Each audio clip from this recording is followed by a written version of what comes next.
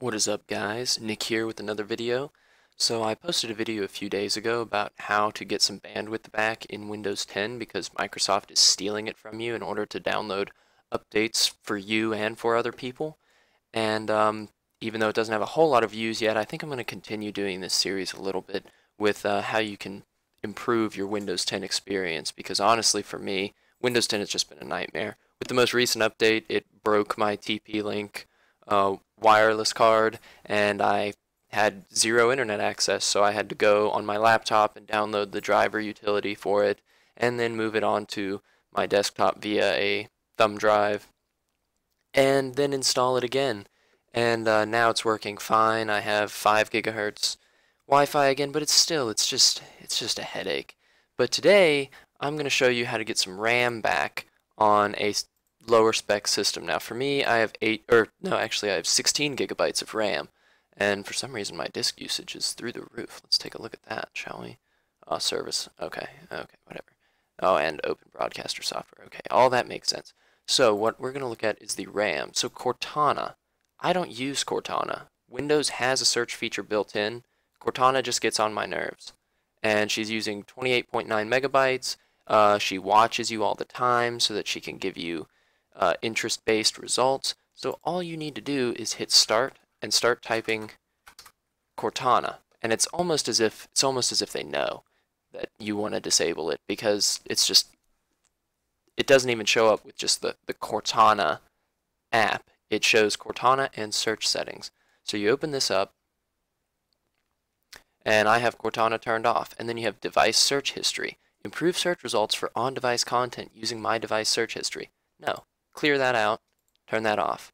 Turn everything off, then go into other privacy settings if you want to.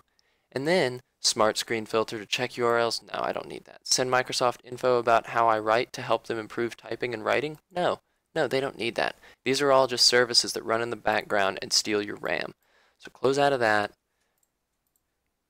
Cortana, why are you still there? End the task. And hopefully, the next time you restart, Cortana will be dead. She'll be gone.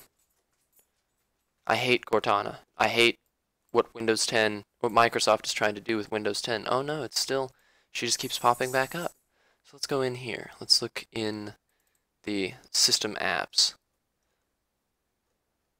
There's no easy way to turn it off. You're just stuck. 34.6 megabytes of RAM. Now imagine if you were on a lower end tablet computer and you got pushed into updating from Windows 8.1 or Windows 8 to Windows 10. Well then 35 megabytes of your 1 gigabyte of RAM is going to be reserved for Cortana. And she uses CPU resources occasionally. She reads and writes from the disk doing I don't even know what.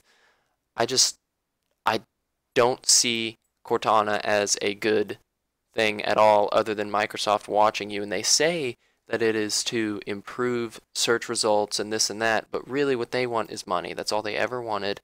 Microsoft, that's all they want.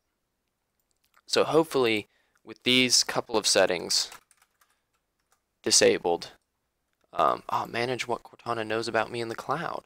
So for this, oh good, yeah, interest manager. Clear all of that. Other Microsoft services. So she watches you across everything, or at least Microsoft watches you across everything. I'm clearing all the data because I don't even know what I've put on there. The search history, everything. This is all synced in the cloud across all kinds of devices. It's just, why can't Microsoft just make Windows to run as Windows and let us install our own software that we want to use? I mean, Internet Explorer.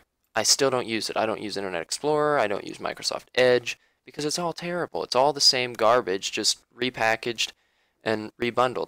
I use Chrome, not because it's a million times better or anything, but because it's not Internet Explorer, just because it doesn't crash every 10 seconds or want to run an ActiveX control every 10 seconds.